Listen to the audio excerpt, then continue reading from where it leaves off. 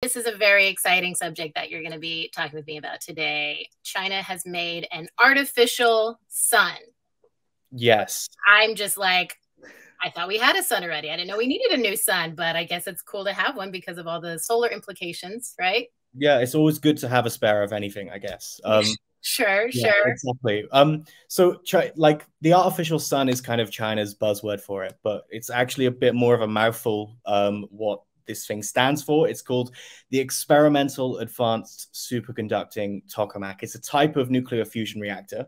It's not the first of its kind, but the reason why it's been making headlines last week and this week as well is it was able to maintain a temperature of 158 million degrees Fahrenheit, which is around 5 times as hot as the sun, for 1,056 seconds. That's around just over 17 minutes, I believe. It's smashed previous records.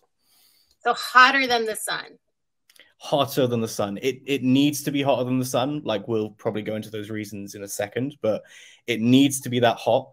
Really what it is just like this big kind of like coils of plasma inside a donut shaped like reactor that's being contained by magnets, which hopefully one day we'll be able to make energy from. But this is very early stages right now.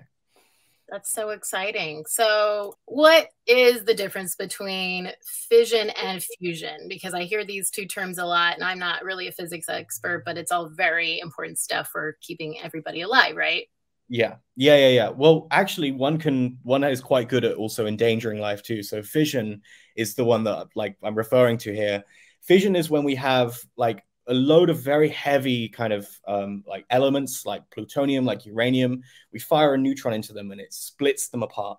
And that splitting apart also releases a lot of energy. Now, we use that in nuclear reactors to like make energy. We've also used it in the past in like bombs, in nuclear bombs, in thermonuclear bombs, to cause immense devastation.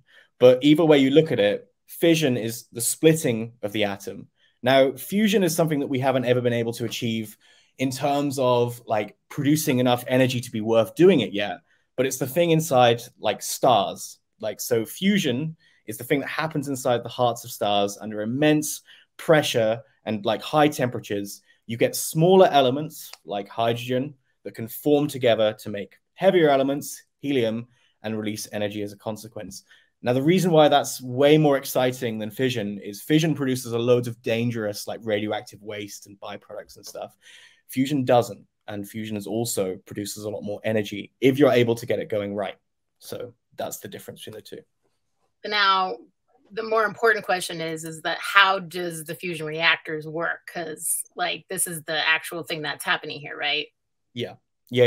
So on Earth, we're not really able to kind of create the pressures that you would see at the heart of the sun. You need so much mass like squished together into doing that.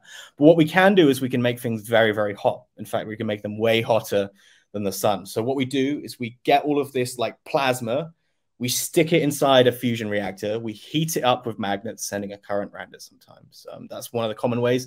You can also use lasers to heat it up as well. But I think the kind of most common and most popular method right now is with magnets.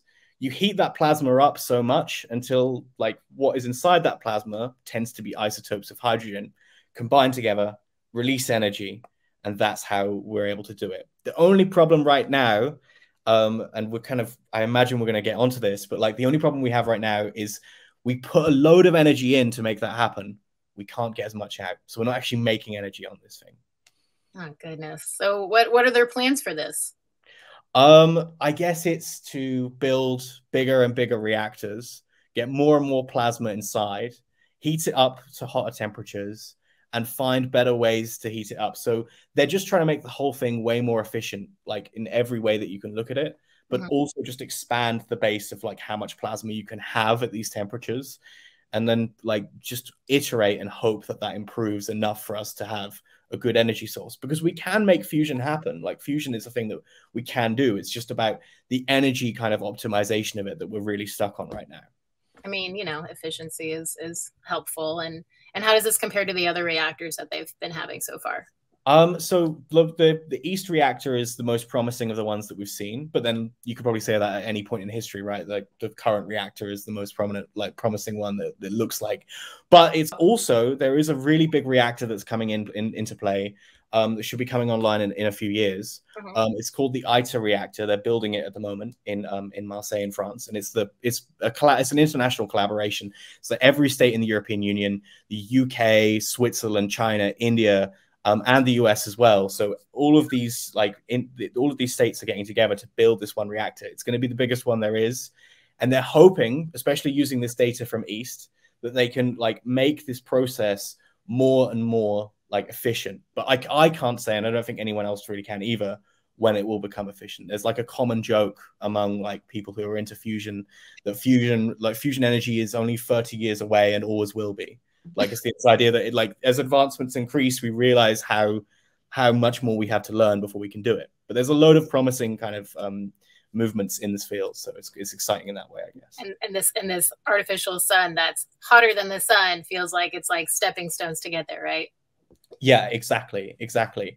So any fusion reactor does need to be hotter than the sun to work because it doesn't have those pressures.